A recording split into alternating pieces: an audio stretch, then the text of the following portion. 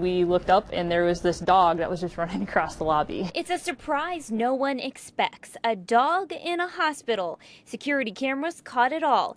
Just like anybody would, Sissy wanders through 2 automatic doors and strolls right into Mercy Medical Center. We started looking at the tags and it had the address, and we saw how far away this dog had lived, as far as going at least 15 blocks to get here.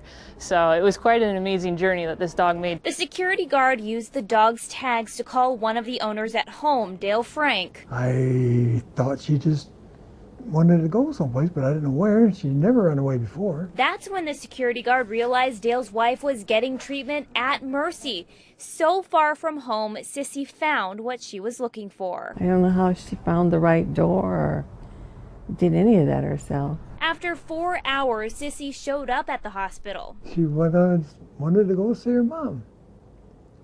She was on a mission, but she couldn't find the right elevator to take. She missed Mom. That's all I can say. She missed Mom, and she knew to come and see Mom. That's why the family believes Sissy ran away from home to find the person who is home. Sarah woke me up Saturday morning. It was around 5:30.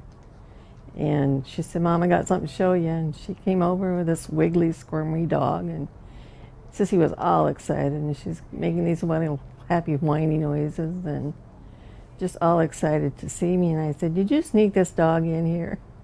She said, "No, she snuck herself in here, Mom." The family still can't figure out how Sissy knew where to go. But after a long couple weeks in the hospital, the surprise visitor brought a much-needed smile to Nancy's face. That was great, just being able to see her. That was perfect. I'm glad she thought of it.